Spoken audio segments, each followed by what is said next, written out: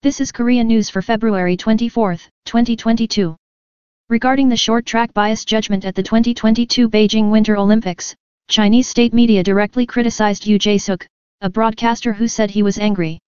On the 23rd, the Global Times, the English version of the state-run Global Times, published an article titled, "Korean Celebrities Should Help Alleviate Negative Feelings Between China and Korea, Rather Than Pouring Oil on the Fire."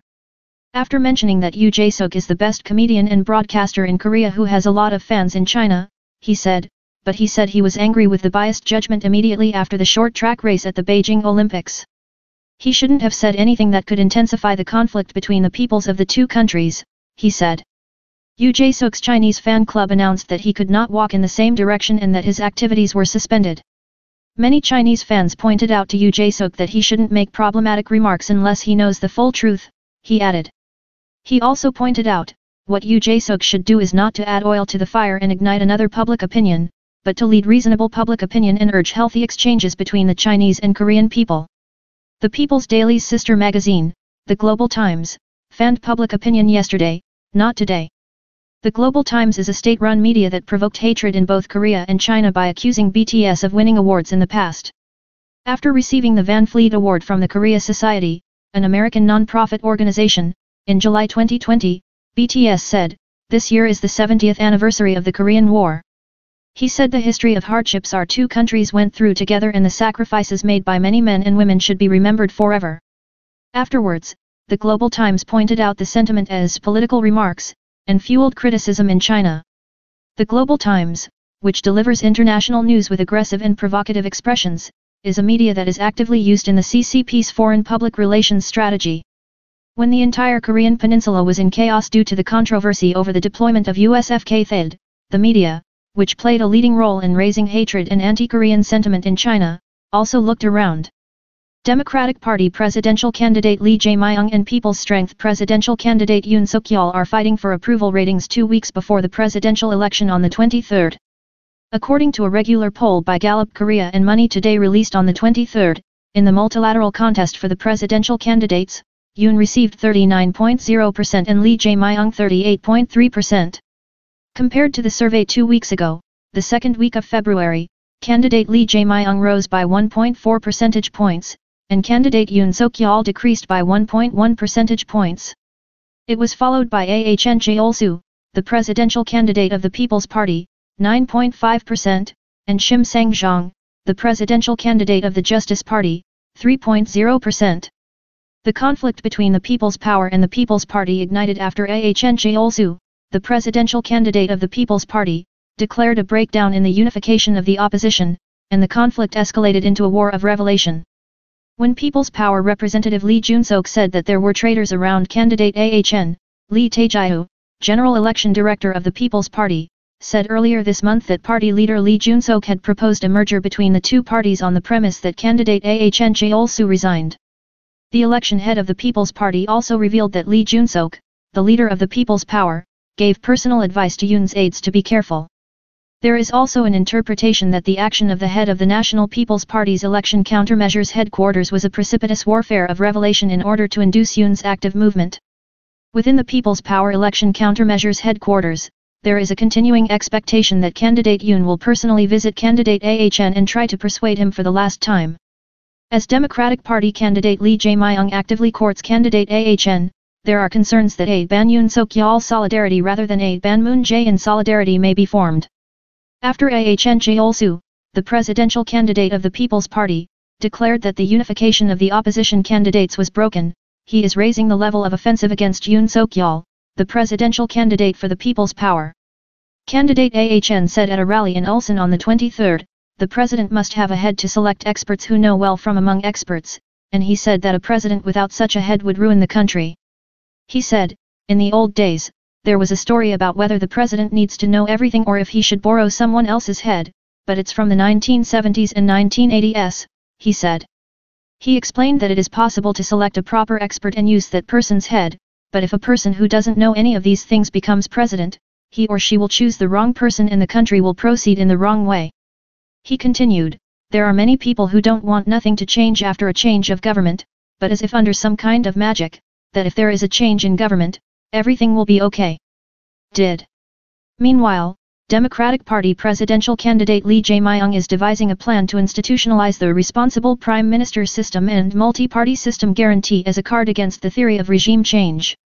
This is to promote political reform solidarity with the other opposition parties except People's Power, taking advantage of Ahn Jae-su's declaration of the breakdown of unification with People's Power candidate Yoon Suk-yeol. If it had previously suggested the possibility of solidarity, this time he sent a love call head-on, suggesting concrete political reform plans. The Democratic Party also decided to propose a Responsible Prime Minister Act that guarantees the Prime Minister's substantive authority. In addition, when the President fires the Prime Minister, it was decided to establish a procedure for consultation with the National Assembly.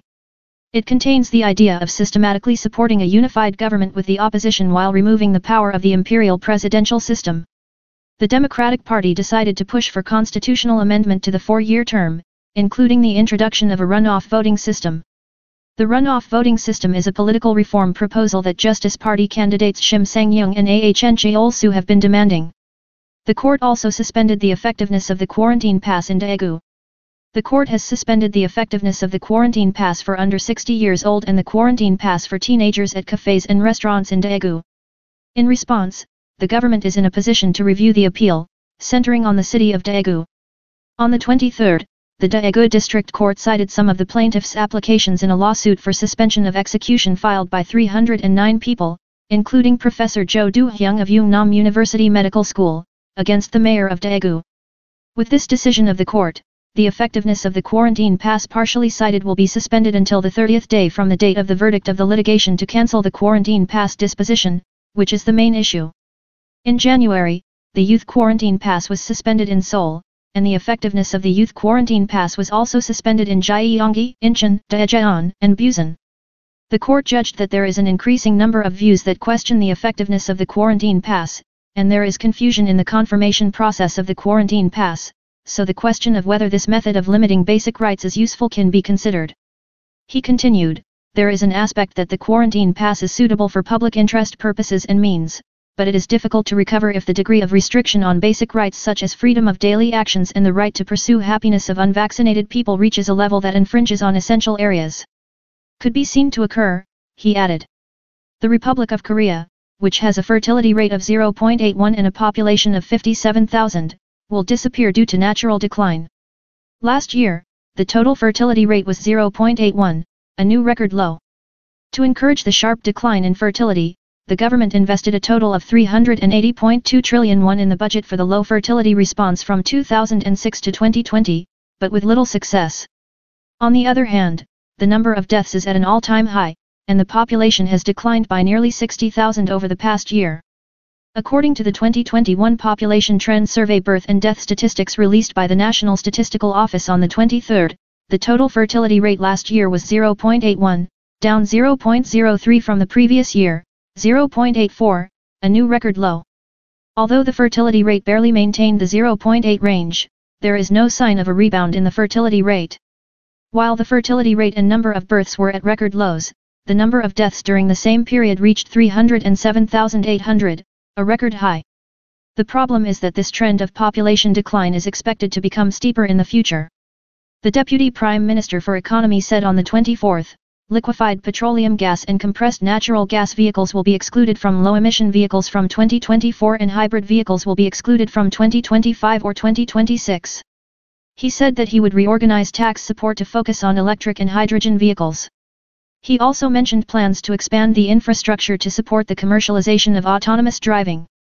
In the case of autonomous vehicles, to support the launch of Level 3 this year and the commercialization of Level 4 in 2027 without any setback, we will pilot a next-generation intelligent transportation system with a length of 2,400 kilometers by 2023, and 3D precision maps for 14,000 kilometers of general national roads. He said, we will designate at least one district for each city and province for the current 7 autonomous vehicle pilot operation zones. Samsung Electronics Galaxy S22 series set a record for the first day of pre-launch. The pre-sales held for the previous 8 days also achieved the highest number. Samsung Electronics announced on the 23rd that the opening performance of the Galaxy S22, which started opening on the 22nd for pre-orders, exceeded 300,000 units on the first day, breaking the company's record high. Among the three models of the Galaxy S22 series Normal, Plus, and Ultra, the Ultra model with a built-in S Pen accounted for 60% of the total pre-sales.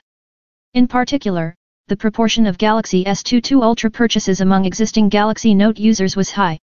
At the same time, the pre-sale for 8 days from the 14th to about 1.2 million units was counted, breaking the highest among all-time S series. The previous record was 1,004,000 units of the Galaxy S8 released in 2017. Thank you for watching today. Please like and subscribe.